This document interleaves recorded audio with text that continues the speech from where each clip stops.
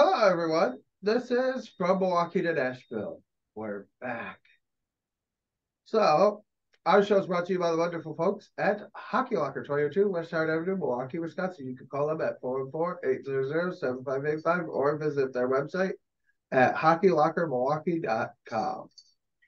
So, before we get into today's festivities, John, how was your break? How was your little time off? Outside of graphics going down, It was good. outside of that also kind of being a blessing during that time too, in a way. Yeah, allowed me to step away for a little bit, which I needed. I needed it too. Obviously, we still did our day to day here, but it's not this little break was needed, but it was weird. I'm not used to having a bye in hockey. Hmm. um, but with that being said,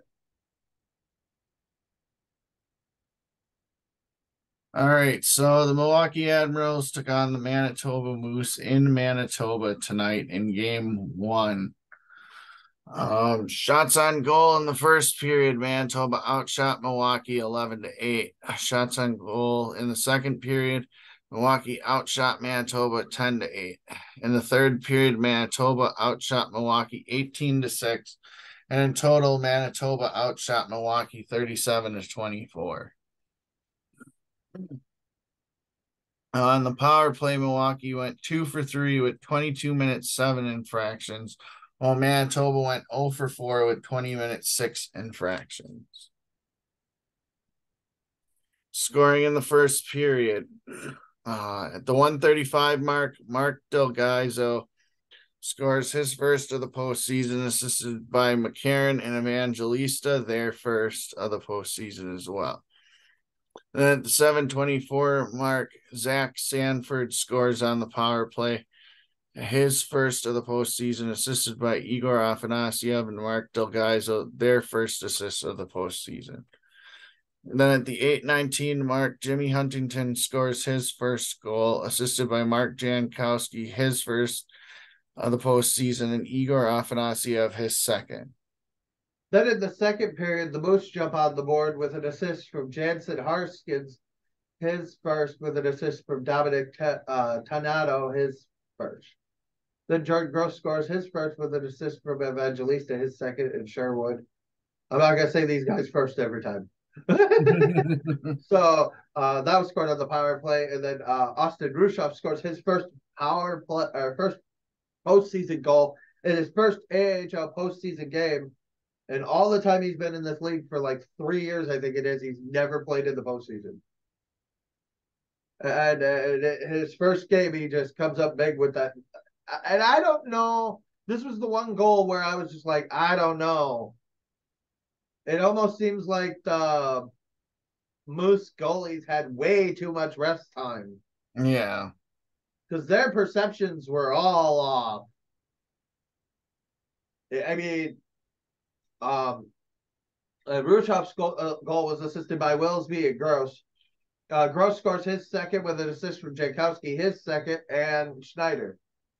That was at the 10:03 mark, and then Daniel Torgelson, he scored a goal unassisted.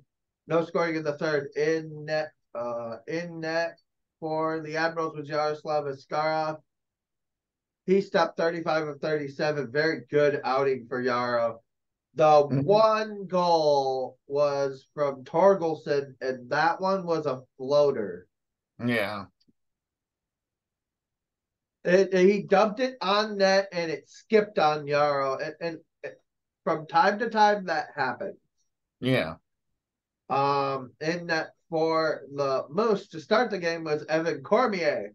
Cormier stopped 4 shots out of 7 in 8 minutes and 26 seconds of work.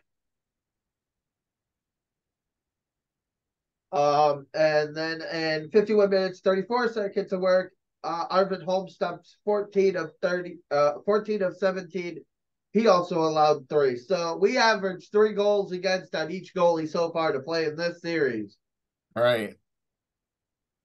Your head coaches for Manitoba are Return of the Mac, Mark Morrison. Not that one, but still funny. Ha ha. Former longtime Moose, Nolan Bumgardner, Eric DeBlas, also assistant coach, and goaltending coach, former Milwaukee Admiral, former Grand Rapids, or former, Grand Rapids Griffin, and former Wolf, and former Moose, Drew McIntyre. Attendance at Canada Life Center is 3,673. I thought it would have been a little better than that, given that the Jets are now out. Your 3 stars of the game. Third star of the game, Luke Evangelista with 2 assists. By the way, Evangelista's assist on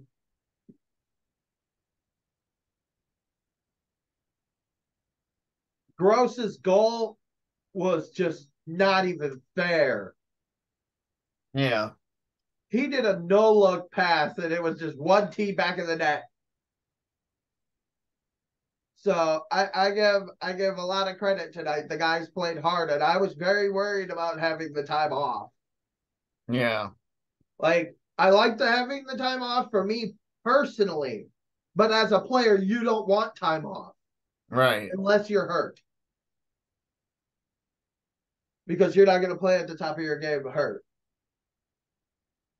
So, also been watching a lot of the AHL playoffs. There's plenty of Admirals and former Preds players in the playoffs, including guys like Jeremy Davies, Mitch McLean, and what else we got here? Oh yeah, PC LeBreeze over there with Syracuse. Oh, can't think of everyone else still left.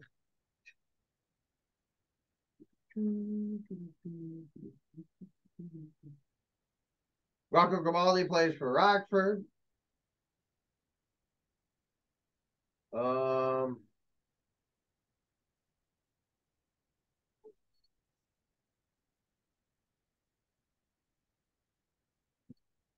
Former Admiral Anthony Botetto plays for Charlotte.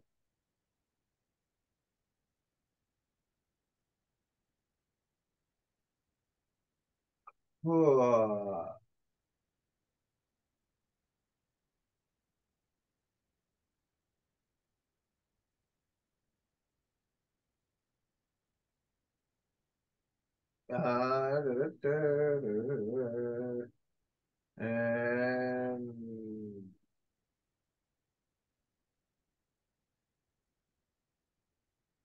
that'll about be it. Those are the players left.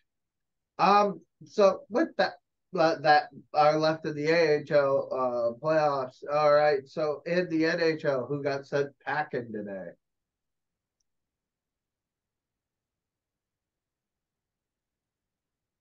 The Hurricanes advance. Looks like Minnesota's going home. They're down 3-0 after 2. Colorado and Seattle are tied 1 apiece in Game 6. Colorado just scored. And Florida forces Game 7 against Boston. That's going to be interesting. Yeah.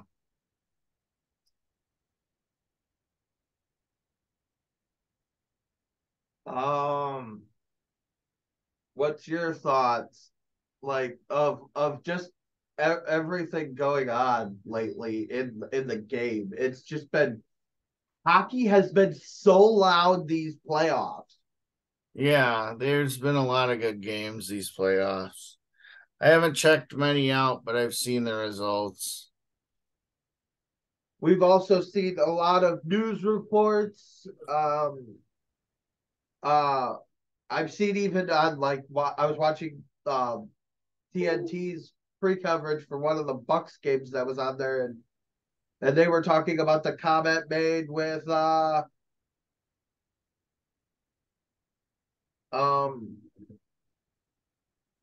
was that? Charles Barkley. how the NBA playoffs were boring and that the NHL playoffs was what he was watching. And from an old basketball fan, and I mean me, because I used to love the game. And to me, it just became a bunch of too offensive. It's almost the reason I hate football. There's just all offense, no defense. There's no structure. So it's just that's sometimes how I look at it. Like I'm seeing that they're building the game to be offensively run, and yes, scoring's fun and all, but guys care about their stats defensively too because it goes into their paycheck. You know, I'm thinking of it from the player standpoint. It's proven by hockey players who, you know, Right. there are guys on teams who, how is he in the NHL? Well, he can't score you many goals, but he'll keep the puck out of your net and do everything in his power to do so. Right. By the way, for those of you, if you're looking for a good series in the A to watch, that Calgary Abbotsford series is going to be crazy. Them two teams do not like each other. So we'll see what happens with all this, but definitely a great showing by the boys. Yep. Very happy to see our guys that we had back. I know that I wish them well in Nashville next year because I don't think a lot of our guys are going to be back. And the ones that were up there, they definitely deserve their spot, or at least their chance to fight for the spot. There's so much going forward that's interesting. All right, but that's all I got. John, you got anything you want to add? No, just good to be back up and running. Yeah. By the way, lots more coming from us soon. Just you wait.